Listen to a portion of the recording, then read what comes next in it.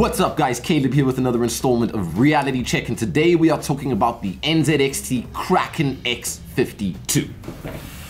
Let's jump right into it. Firstly, just want to give a big shout out to our boys over at NZXT who gave us this product so we could review it, and without further ado, let's jump right into it. So me personally, I don't know too much about building PCs. I understand components, I understand how they all work together to form the whole and what components are better than others, and I have a basic understanding of the numbers, but I don't really know too much about components in themselves, so I wasn't too sure how we're going to do this review, but it speaks for itself. We just popped it in one of the cases here at Reality Check, checked what the temperatures were before at tilt and at idle, and then checked what they were after at tilt and idle, and there was a significant improvement. Firstly, let's talk about the environment that we ran these tests in. So first things first, it's got an AMD Ryzen 5 1600, which isn't the hardest CPU out there, and it comes with a pretty decent stock fan.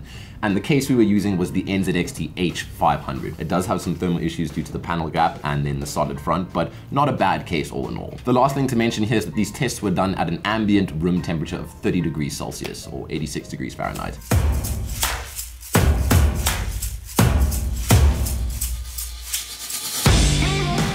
Let's talk about the idle and normal usage temperatures of the Kraken X52. So firstly, without the Kraken X52, with just the standard fan, we were hitting ambient temperatures of roughly 50 degrees Celsius.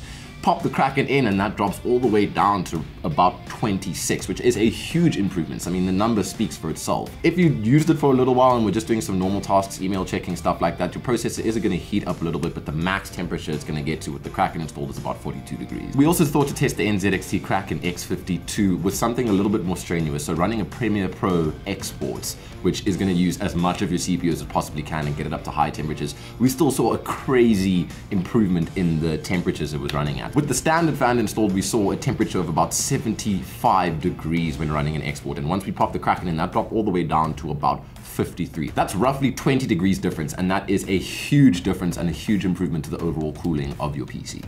And then something to take it to another level, to test it as far as we possibly could, we used Blender. So we ran an export through there, and that's going to test it as much as it possibly can, even more so than games would, because it's going to sit at 100% for long extended periods of time. With the Blender export, it showed us the most performance improvement. So with the standard fan running a Blender export, we were sitting at about 96 degrees.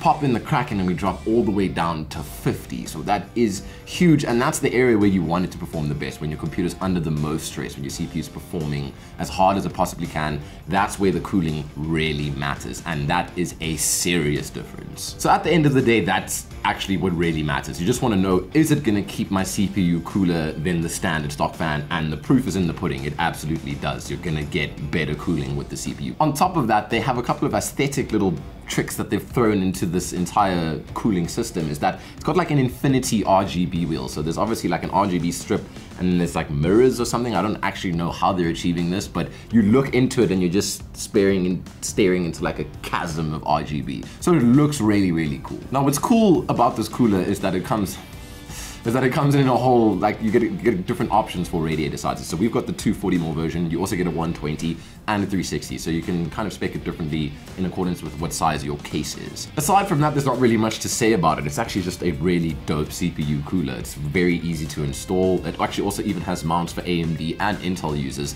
and it comes in at a fairly affordable roughly 2,500 Rand for this 240mm version. Obviously, if you jump it up to the 360, you're going to be looking more along the lines of like 3,000 to 3,500, but not bad considering how well it performs.